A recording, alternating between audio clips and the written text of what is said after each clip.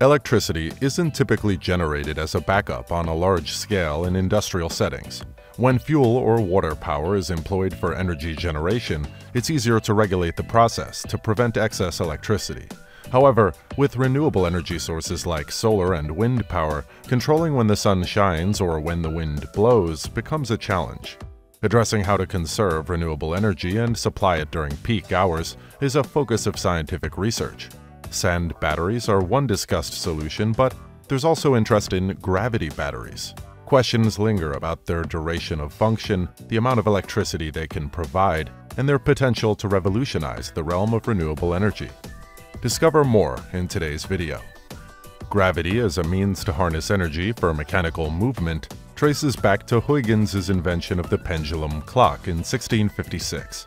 Yet it took around 250 years for the idea of utilizing gravity for energy to gain traction. In 1907, Switzerland constructed the first pump storage system, essentially harnessing the power of gravity. Initially, this pump storage hydroelectricity relied on fossil fuels for operation. It was cost-effective due to production during off-peak hours, yet some of the energy ended up unused. This surplus energy was employed to pump water uphill during low-demand times, utilizing gravity to bring it back down during peak hours, powering turbines and creating electricity. Nowadays, similar systems harness renewable energy sources. Pump storage hydropower has been widely utilized for over a century, claiming the top spot as the most favored method of storing electricity globally. While 95% of energy storage facilities in the United States rely on this technology, gravity can serve various purposes beyond water. Different forms of gravity batteries hold the potential to resolve the primary challenge of storing energy from the sun and wind effectively, ensuring timely delivery to consumers while maintaining affordability and durability. Recent years have seen the emergence of startups offering a new concept, the gravity battery. Gravitricity is one such innovation, but before delving deeper into its specifics, let's grasp the fundamental workings of this novel gravity battery. Essentially, in its charging mode, the system utilizes externally received electricity to elevate a heavy load from bottom to top. This is the process of how potential energy gathers within the load. When the need arises to harvest energy and generate electricity, the load descends due to gravity's force. As it falls, the electric motors shift into generator mode, supplying energy to the consumer. It's important to note that the load doesn't plummet instantaneously. It's engineered to descend gradually. This design allows the system to provide energy continuously for several hours, determined by the load's weight and the elevation it descends from. Simultaneously, the transition from charging to discharging mode occurs within seconds, enabling the system to swiftly respond to high-demand periods. Gravitricity, which introduced its inaugural test prototype in 2021, a demonstration model, at the Port of Edinburgh, operates on this principle. The setup resembles that of an elevator, though it's not meant for passengers. Instead, it accommodates two 25-ton loads. These loads ascend slowly to the height of 15 meters, driven by solar energy and electric motors, then swiftly descend in a matter of seconds due to gravity. During a demonstration, it's noted that the blocks fall faster than usual, a deliberate move for showcasing purposes, yet enough to leave an impression. Beyond its impressiveness, this device has the capacity to power a nearby village momentarily. Its current design generates 250 kilowatts, but the potential exists for similar systems to yield between 1 and 20 megawatts of peak power for 8 hours, with estimates suggesting a 20 megawatt grid could supply 63,000 homes per hour. The company, Gravitricity, plans to upscale by using heavier masses lifted to greater heights, or rather drawn down, employing abandoned coal mines which can extend several kilometers deep. There's a symbolic aspect in repurposing remnants of the coal industry to invigorate renewable energy development.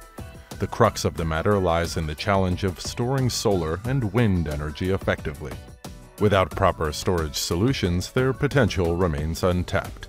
What are the benefits of these gravity-based batteries compared to lithium-ion ones? Well, first off, there's a significant advantage in terms of cost. When it comes to storing a megawatt hour, these gravity batteries are at least half the price of lithium-ion counterparts. priced at $171 versus dollars for lithium-ion, $532 for sodium-sulfur batteries, and $274 for flow batteries using innovative electrolytes. Secondly, their service life is a standout feature. While lithium-ion batteries degrade within 5 to 10 years based on charging cycles, gravity batteries can last up to 50 years with minimal maintenance or repair costs. Another key advantage is in the extraction of materials. The process for obtaining lithium and other metals involves challenging work conditions and human rights violations, not to mention the depletion of these elements, making this technology less promising in the long term. Additionally, lithium-ion batteries pose fire risks. Lastly, gravity batteries require significantly less space, especially if following the gravitricity method. This aspect holds particular relevance in Europe, where old coal mines exist and space for vast lithium-ion battery installations is limited. Regarding the future of this technology, it's still in its early stages. Initial ideas emerged in 2017, with Gravitricity only building its first test sample in 2021. The company is currently seeking suitable mines in various locations globally, aiming to launch the first battery with a capacity of 4 megawatts around 2023 or 2024. Requiring a mine depth of approximately 1 kilometer.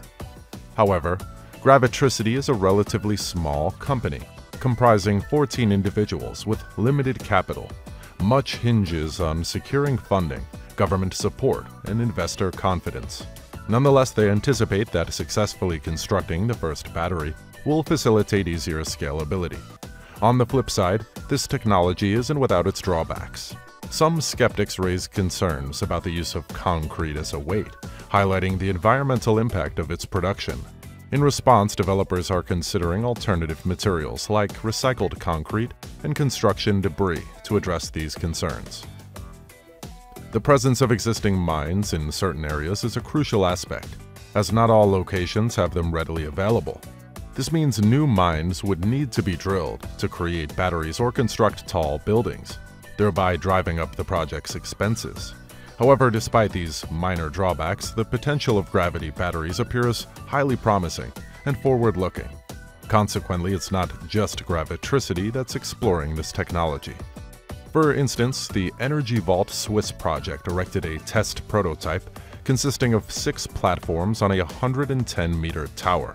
Each platform moves a 35-ton load, resulting in an installation capable of producing 80 megawatts of peak power. Another project led by Aris in the USA utilizes a slightly different approach by employing solar energy to haul concrete trains uphill, which then descend, generating 50 megawatts of power from a single 300-ton train. Their first site is under construction in Nevada. From a technical perspective, gravity batteries seem highly promising for energy storage, particularly when utilizing solar or wind power. The combination of natural forces enables us to harness more energy without adverse impacts on surrounding ecosystems. Compared to lithium-ion batteries, gravity batteries are more cost-effective and less volatile. They are also versatile, not necessitating specific terrains like pumped storage hydropower, and can be installed virtually anywhere, operating efficiently for decades. Nonetheless, implementing a full-scale project is necessary to uncover any potential pitfalls that could undermine this promising technology's success. Whether gravity batteries will become ubiquitous remains to be seen. The near future will reveal their widespread adoption.